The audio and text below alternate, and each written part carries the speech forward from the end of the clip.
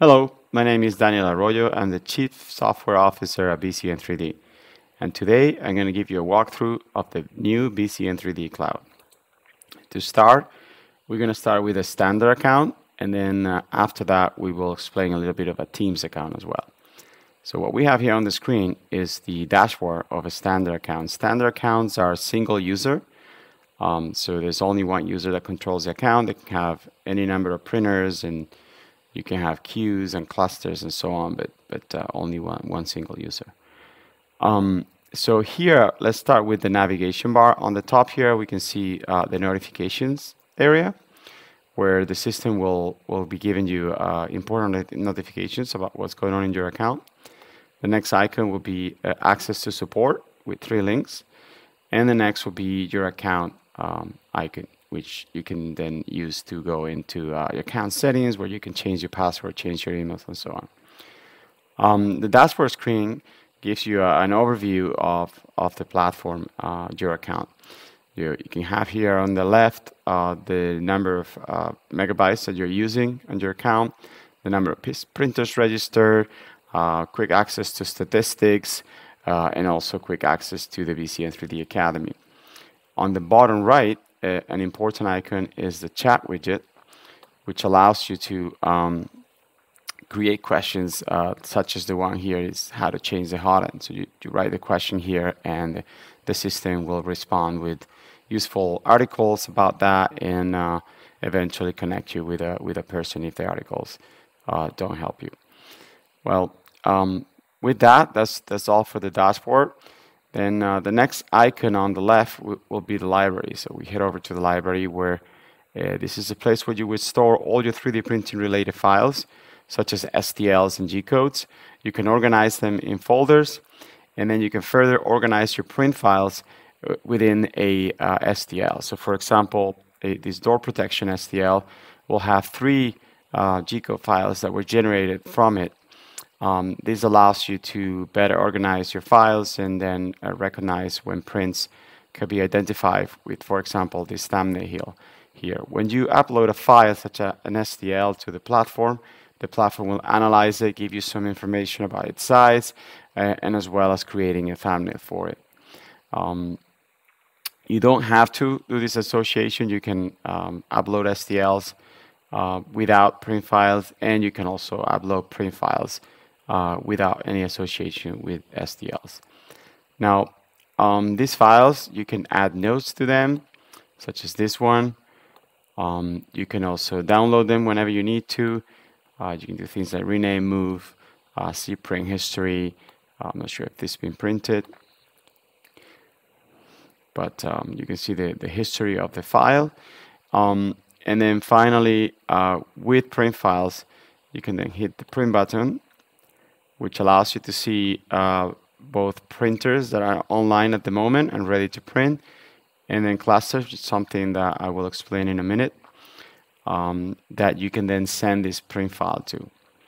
So in the first example, let's just go ahead and place this file in the queue of this printer, and maybe also for the next printer, we're going to directly send it to print.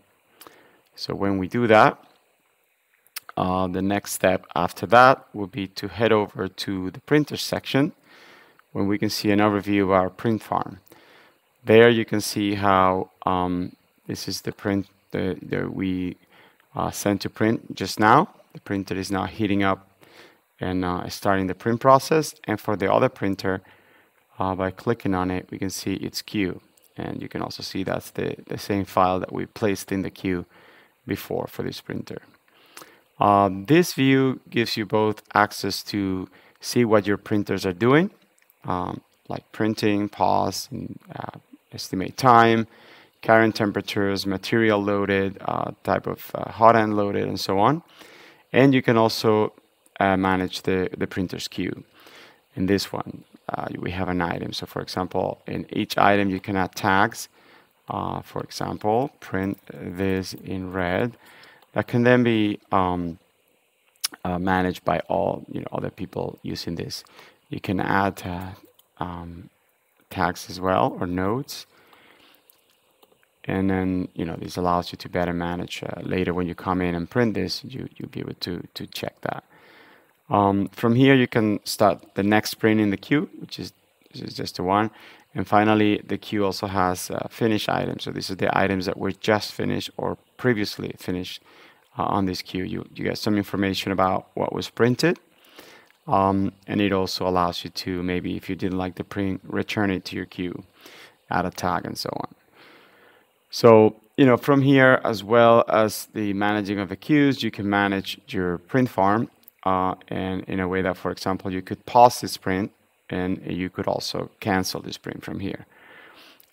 Other useful thing that you can do in this tab is to you can add notes to your printer. You can see print history for this particular printer as well, and you can share this printer. Sharing a printer allows other users in the BCN3D Cloud to be able to print, to see this printer and print with it and place items in its queue. So this is a quick way to share your printer with other people, to basically add their emails, hit invite, and then they'll get a notification that they can use your printer.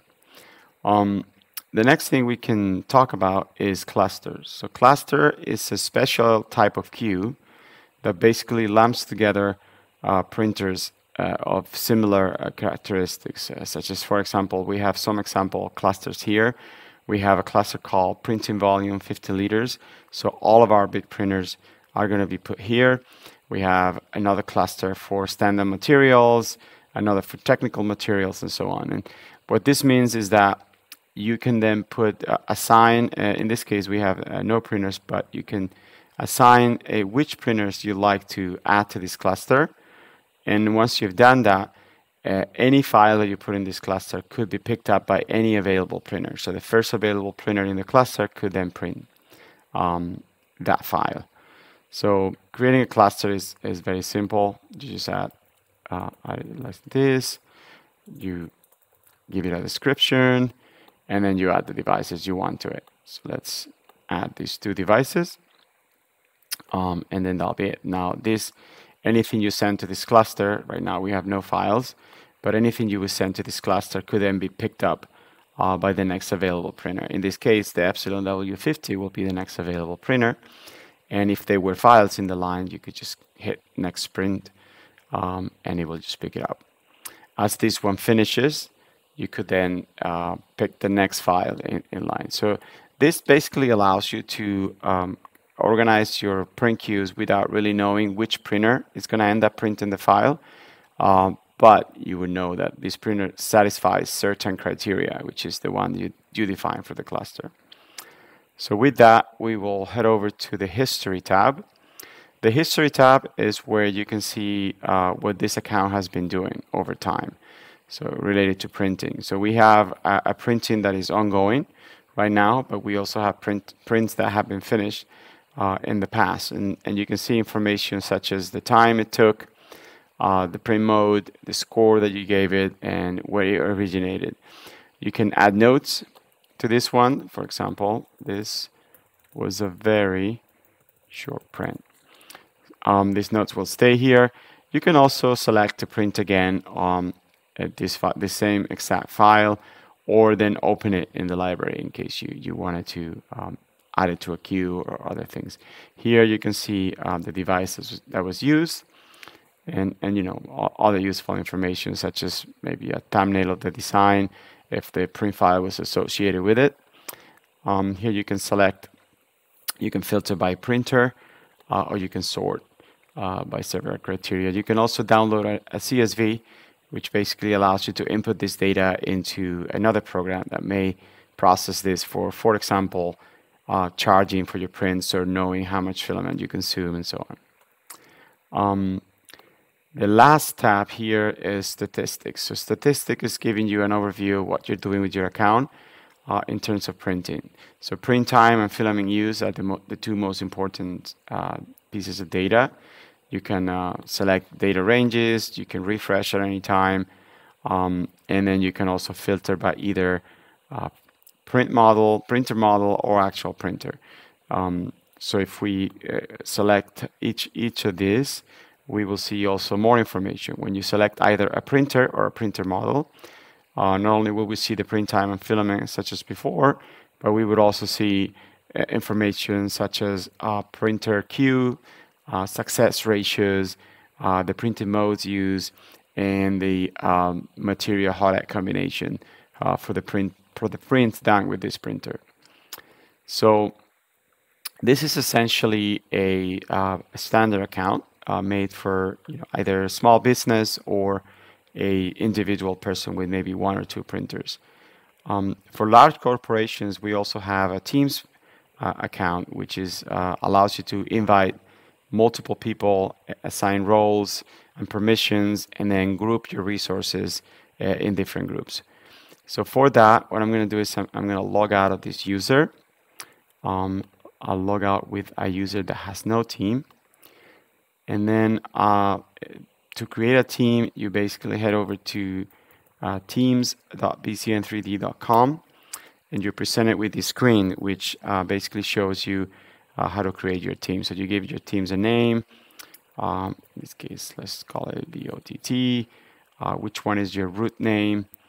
Admins would be a good group name. We'll learn in a second about groups. And then your vanity URL. Your vanity URL is anything that's not being taken, and it's always a quick way to go to your team. You access it via teams.bcn3d.com / whatever you pick here. So with that, we hit create team, and then what we're going to be doing is head over to the team page. So this team was created. It's called the OOT team. We are gonna log into it. You have each team has a login page like this. You could also upload your own icon to replace this one here, and I'll show you in a second how to do that. And then everybody in this team can sign in using this URL. So once you get in there, you'll basically be presented with the same options, or almost the same options we just saw, except with one limitation, which is you can only see what you're allowed to see based on the configuration of your team, and I'll talk more about that in a minute. This upper here is a big change here, is that it no longer says BCN3D Cloud. You have the logo of your team as well as the name of your team on this top left side of the screen.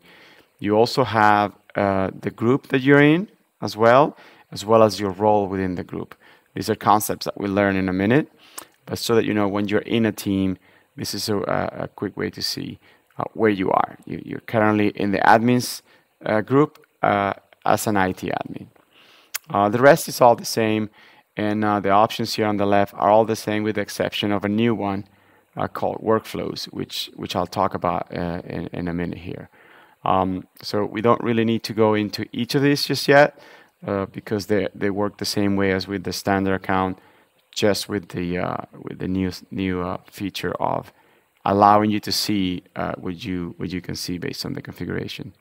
But what we can do now is head over to the configuration part of the team to show you how a team is set up. So I'm an admin now. I basically have all the permissions, so I'm going to be able to go into every single option here and show you how to set it up. Obviously, in a regular team, not everybody's going to have all permissions. So, some people will not see all these options. Some people will basically not be able to go into the configuration site either. The first thing we see is another dashboard. This is the Teams dashboard. It gives you a quick overview of the printers that you have, the number of users, the storage, how much you've been printing, quick stats, and then some also quick stat per group in this team. In the next section here is users. This is where you can see all the users that belong to your team. You see them here in a list. You can search for them. You can filter by group. And then, of course, you can invite new users. So if we hit invitations, you can see how it's very easy to invite people. There's two ways. One is create a manual invitation. At this point, you can just add emails, and those emails will receive an invitation to join your team. Or if you have a large team and you want to invite lots of people to it, then you simply upload an CSV file. This is also very useful. A CSV file not only allows you to invite many people at once, but it also allows you to tell the system what group and what role these people are going to be placed on. So it's quite useful for organizations that have many users. Once you've invited your users, they are placed here. You can see if they've accepted the invitation or not.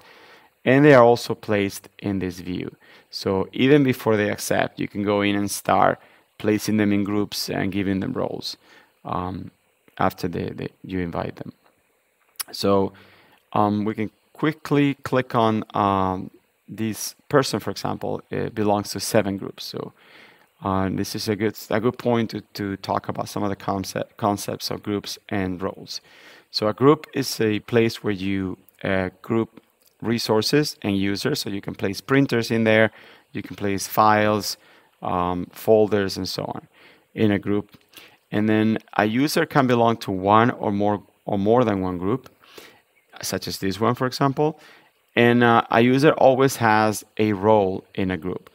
And our system defines it so that you can have a different role in every group. So for example, this user is an engineer designer in the mechanical group, so printing technicians and admins, and pretty much in every other group there. So what this does is that when this user is acting as part of the group mechanical, he's going to have several things that he can do. But when they go into admins, then they can have all the things. Here you can add this user to more groups. In this case, there's only one group the user is not on. So we could add it, and then this is where we decide when the user is in the 3D Print Lab group, what role do we want to give this user. You can also, of course, edit this role, change it, or just make it anytime you change something here, it makes it a custom role. So you can start with a predefined role and then just slightly change it just for this particular user.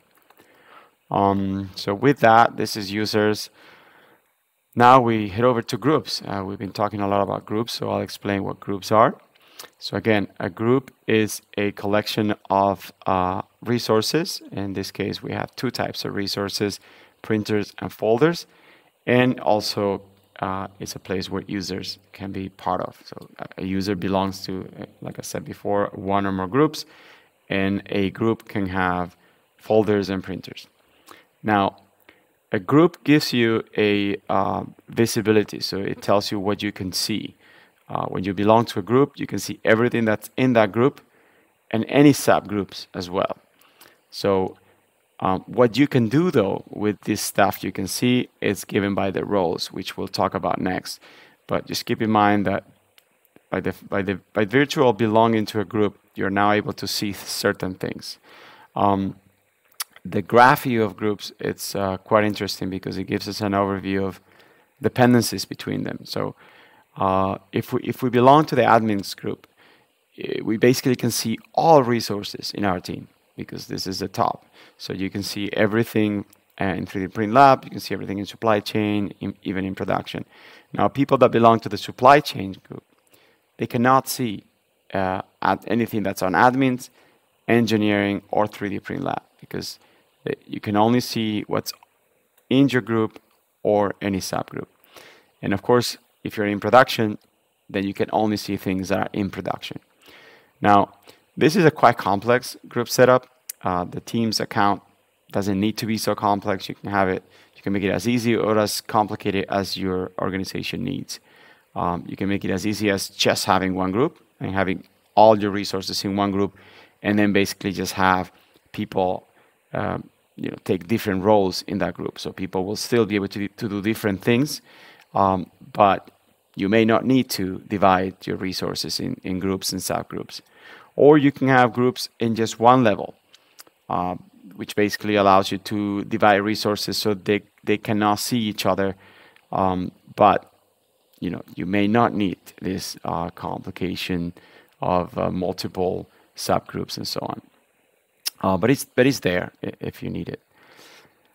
So this is group. It's very easy to create a group. You basically click this button, select the parent.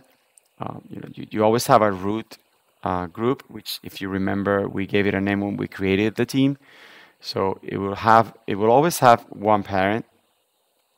It could be the admins group, which is the root one, or it could be anything else. So every time you create a group, you need to give it a parent. And then you give it a name and a description, and that's basically all it is. A group can have more than one parent, as you can see here. There's no limitation there. And here in this tab, you can also edit the name and description. You can see what group this group belongs to, how many groups it owns, and then how many users are part of this group. With that, we go over to roles, which is, as I explained before, a role defines what you can do with the resources that you see. So, again, reiterate groups allow you to know what you can see, and a role tells you what you can do with it. So we have many roles here. I don't want to go over over all of them. There's a description for each of them, and it basically determines the things you can do. I'll give you some quick examples.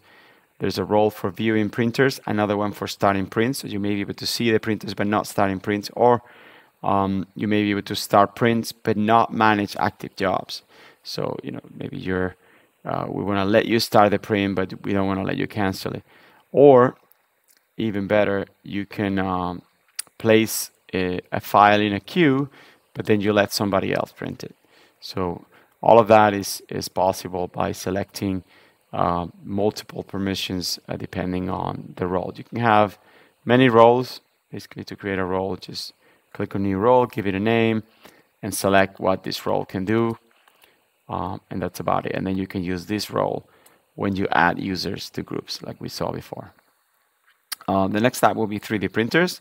This is a place where you manage the printers that belong to your team. So when you register a printer, you'll be able to say this printer belongs to this team and I want to place it in such group. This is the place where you come to change that. So if you would like to change the group that this printer is assigned to, you can do it here. Or you can delete it from the team and free it up for maybe assign it to a person in a standard account or move it to another team. In the folders tab, this is where you create shell folders. So a shell folder, it can be in one or several groups. And as you remember when I explained groups, if you put a folder in a group, the parent group can also see that folder. So we should keep that in mind. But again, this is for share folders. And of course, within these folders, you can create all the folders as well. So anything that you place in there will be seen by everybody in your group. Every user also has a private folder, so you don't have to share everything in a team. But this allows you to be able to share things. Workflows, we'll see what workflows are in a second when we go back to the cloud. But workflows are a very specific type of queue that allows users to take different actions in every step of the printing process and allows different users to take those actions. So for example, one user could be in charge of slicing files, another user could be in charge of placing them in print queues or clusters, and another user could be in charge of printing them. A workflow is sort of an order. So somebody, potentially another user, could say, I want to print this STL. It gets placed into a workflow, and then, like I explained, somebody will slice it, place it in a queue, and print it. And then at the end, somebody will inspect the object and inform the original requester whether the print was successful or not. So that's essentially what a workflow is, but we'll see it in action in a minute. This is the interface where you actually create it. So this is where you create workflows and assign them to groups. The next stuff is analytics. So for a fleet, there's a lot of analytics to look at. First off is sprint history. This is similar to the standard account that we saw before, with the difference that now we're talking about a team. So you see everything here that's being printed in your team. You can, of course, sort by printer, group, even user. But here's a view of everything that has been printed. You have a quick print activity tab as well. And then if we continue exploring the other options, we have group analytics, where you'll be able to see per group, what's going on in terms of printing time, printing material, the print queues in that group, and so on. We continue with printers. So here you select a printer in your queue. In your team, and you'll be able to see for that printer the same kind of stats that we talked about before. Users allow you to drill into a specific users. So you can see when they join, when they last logged in, how many folders, design, print files they've done, what groups they belong to, and some quick stats, how much print time, how many print jobs the user has done, and then how much filament they've used. So this is a quick way of inspecting users in your fleet. And finally, workflows. So if you go to workflow, it would allow you to say, how many total jobs have been completed, so how many successful, how many fail, what is the feedback that was sent to the user, and then things like print time and filament use for that workflow. The last option here is a basic settings tab for your team. It's here where you can upload your logo, change your name, see your account information, how much storage you have, how many printers, users, and so on.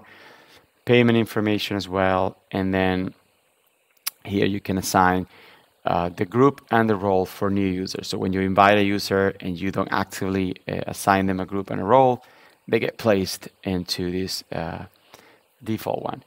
And then finally, a little bit about SSO. So SSO is something that you can request for us, and we can work with your IT department to set up. So we support Google, Microsoft, and any SAML2 compatible SSOs. And once we configure it, you'll be able to see some options here for accepting users through SSO. So with that, this will be the configuration section of your team. So we're going to head over to the cloud, and just to show you a few of the things that are different here. So starting with the library, the major thing different here is that your main view of the library shows you groups, and this is the groups that you can see by being in the admins group. Is basically everything. So you have 3D printing lab, and then from here you can see if there are some shared folders. So in the admins group, you have everybody can see, and you have an admins folder. Within there, you can then create new folders and upload files, and anybody in admins will be able to see that. We can see if engineering also has an engineering folder. Everything else in here is going to be the same as in the standard account, the way you print, the way you organize your files. The only thing to note here is that you can then navigate your group structure here to see the folders within the groups. I also want to demonstrate that when I change my group, this view changes. So I was an admin, so I'm going to go to engineering. Now I can only see engineering, mechanical, and product design groups. If I actually go to product design, I believe that's I can only see the product design folders. Then you always have a private folder as well that you can go in, and this whatever you put in here will be private to you, as anything here is not shared. And then you have public folders. These are folders that are shared across the entire team. It doesn't matter in what group you are, you can always see that. So these are true public folders.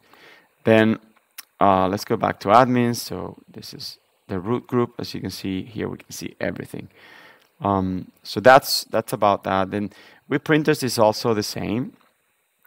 We can only have these two printers. If we move to another group, it's possible that only one printer remains because the other one wasn't there. If we go to another group, then no printers are there. So here's another way of showing you how what you can see is determined by the group that you're in. Clusters is the same as standard, so we don't have to go there. And then the only thing we need to pay a little bit more attention here is workflows. So we explained a little bit what workflows were, but now I want to show you. So when we go into our workflow, we see this tab here, which these are the steps. So a user, let's try to go into a library and show you if we can find here. There's some designs. Let's say we want to print this. So I can add it to workflow. And then I can click it. We only have one workflow here. And I can just click on add. I'm not going to do that just yet, but that's the way you would add it. So when you go to workflow, the file will be in this queue. These are slice pending files. So these are STLs that people have indicated they want to print. These STLs could have user notes. So the user can tell you things that they want you to know. You know, what user put them in and when they were created. And they are sorted in order of, it's like a queue. So first in, first out. Well, so the person that's managing this slice pending has the right permissions, presumably, to be able to download this file. And so you basically click download, get the STL, your computer, and slice it according to the user nodes. And after that, all you do is upload print file. So you can analyze the STL, and maybe you don't like the orientation, maybe you want to tweak it, you know, re-upload it, or if you think it's fine and you were able to create a print file from it, then you can upload the print file that you created for this. You can always report as invalid. Basically, it will tell the user what happened, and then that will get removed from the queue, so they can then maybe fix it and add it again. And then, you know, you can email the user directly if you want to have a deeper conversation, and you can add print notes to it. Print notes is you know, in case maybe you leave, if you're just analyzing the STL, but somebody else is going to print it, then you can leave print notes for that person. For example, you know, use X machine, or make sure the machine is clean, or something like that. And then finally, you upload the print file. When you upload the print file, the file moves to the next section, and this could be the same person managing it or a different person. These are files that are ready to print. So these are G-code files. These are now being sliced. Now, you could also send a file directly to this step if you add a G-code file to your workflow. Then it obviously skips the slice printing and it goes directly into ready to print. So that's also possible. This tells you print time and also maintains the order. And from here, what you can do is you know, see the print notes. You can email the user. You can report as invalid, discard it. Discard it basically means you don't like this print file because you've analyzed it. And then what you want to do is have it sliced again. So discard it, goes back to the previous step. Report as invalid, it goes back to the previous step. Or you can print. A print basically asks you where do you want to print it, right? You want to print it to we have two printers that are currently ready to print. I mean, we know they have two files in queue, but if you have the right permissions, you can actually skip the queue and print, or you can place it at the end of the queue. We can also add it to a cluster. We have a few clusters here, or you could actually move it to a different workflow as well. So if you wanted to, it's possible. If you have more than one workflow, just move it to a different workflow. Once you've placed this file, then it goes to the next tab. It goes to the in queue tab. So here we have two queues in one. So the first queue we have is the workflow queue. So this is the order in which the file was processed in this queue. But then these files are now potentially in a printer queue, such as this one. This is the first in this printer, the second on that printer, the first on this, and so on. They could also be in a cluster. It will then be put here as well.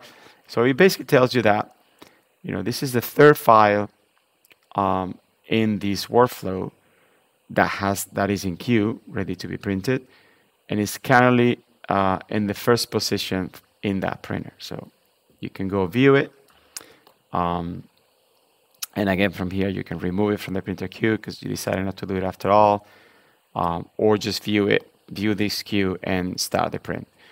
When they actually go to printing, you'll be able to see them here. We don't have anything actively printing right now, but this essentially will show you all the files that initiated in this printing workflow that are currently printing. So you can then see their progress, how they're doing, and so on. It's very useful if a user calls you and asks, well, how's my file? No? Then you can say, well, it's currently printing and it has 3 hours left. Once they've been completed, they will go to the Finish tab. In the Finish tab, you will then be able to review the file, and then you can either mark it as success, tell the user that it was successful, they can come pick it up, or say, look, this failed. And you can say, look, it failed, and you have to resubmit it. Or a third option is you retry. You say, well, it failed, but I don't want to tell the user yet. I'm going to retry it. You want to return it to the queue, or you just want to start over and print it again. So those are the options that you have here. And you have some information about the file that also, again, is useful if the requester will call you and ask. And finally, here you can download a CSV file as well, which is very useful to input this into a billing application. For example, the CSV will have information about who requested the file, how long it took to print, how much material it used. This will definitely give you a lot of data to be able to charge that person through a billing app. I think with this, we are done with this demo. I hope you have enjoyed it, and I hope you try it out. And if you have any questions, then I will show you one more time. This is the way to contact us. So thanks a lot for listening, and we'll see each other in another webinar in the future. Bye-bye.